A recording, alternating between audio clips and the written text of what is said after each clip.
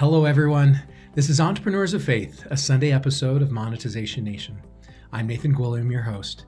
In today's episode, we're going to discuss the concept of entrepreneurship as a stewardship.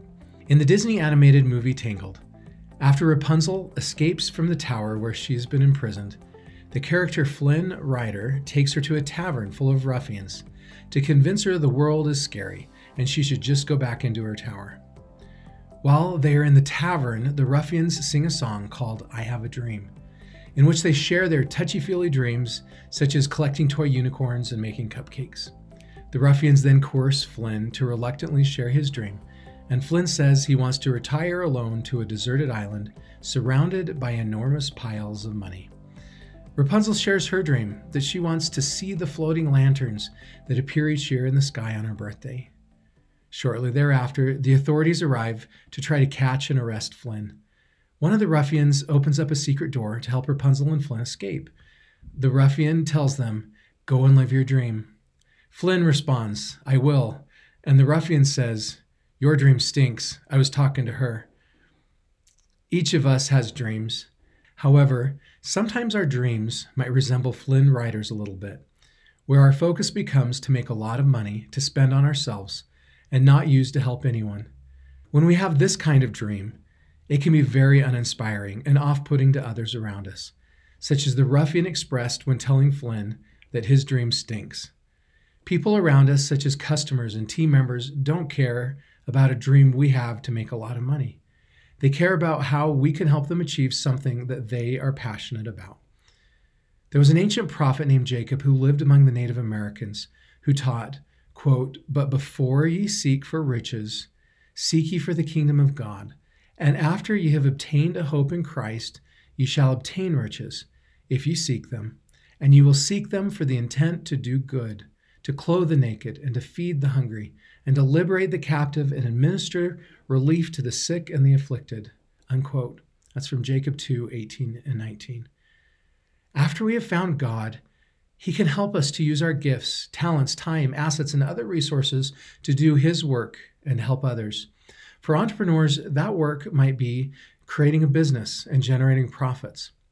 And when we are successful in generating wealth, we will seek to use a portion of our wealth to help others, such as the poor, hungry, sick, and afflicted. 1 Peter 4:10 teaches, quote, "Each of you should use whatever gift you have received to serve others, as faithful stewards of God's grace in its various forms," unquote. God has given each of us gifts, talents, time, assets, responsibilities, and other resources. These are our stewardships. We have a responsibility to protect, take care of, expand, and put to good use our stewardships. For entrepreneurs, those stewardships might be our businesses and the ability to create ventures, jobs, and wealth. God expects us to be good stewards over those stewardships He has given us.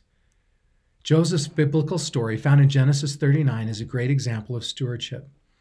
After Joseph was sold by his brothers into Egypt, he was a good steward and quickly grew his trust and responsibilities. Genesis 39:4 teaches, quote, "So Joseph found favor in his sight, and he attended him, and he made him overseer of his house, and put him in charge of all that he had," unquote. In that role, Joseph prepared by storing large quantities of wheat. And when a 7-year famine hit Egypt, Joseph's good stewardship saved Egypt and his family. Working to make a lot of money just to spend on ourselves is a shallow dream. We must have a deeper dream that gives us meaning and purpose. Adoption.com has been one of my stewardships for decades. In addition to providing well for my family, we strive to help children find loving, permanent homes, in addition to supporting many other people touched by adoption. Monetization Nation is a stewardship where I help entrepreneurs and CEOs better grow and monetize their ventures, so they have the resources to take care of the things that matter most in their lives. When we look at our ventures as stewardships, our work will have deeper meaning and passion for us and those around us. When we view our work as a stewardship, we will seek to use our ventures to help and serve others, make the world a better place, and do God's work.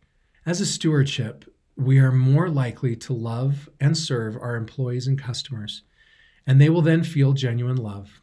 It's not just a good thing to do, but it's also good for business. Winston Churchill said, "We make a living by what we get. We make a life by what we give." Here are some of my key takeaways from this episode. Number 1, a dream to make a lot of money to spend on ourselves lacks depth, meaning, and purpose. Number 2, God has given each of us gifts, talents, time, assets, responsibilities, and other resources as our stewardships, and expects us to use those stewardships wisely. As we gain wealth, we can choose to use a portion of it to do good, such as to clothe the naked, feed the hungry, liberate the captive, and administer relief to the sick and the afflicted. Number 4, we can look at our ventures as stewardships and seek to use them for good. And number 5, we make a great life by giving to and serving others. If this episode of Entrepreneurs of Faith resonated with you, please subscribe for free to Monetization Nation so you can receive Entrepreneurs of Faith episodes. Number 1, you can subscribe for free to the Monetization Nation e-magazine. Or number 2, you can subscribe for free to the Monetization Nation podcast or YouTube channel. And number 3, you can follow Monetization Nation on Instagram and Twitter. Do you view your work as a stewardship? If so, how has that changed how you approach your work? Please join our private Monetization Nation Facebook group and share your insights with other digital monetizers. Thanks for joining me for this episode. I wish you success in your stewardship.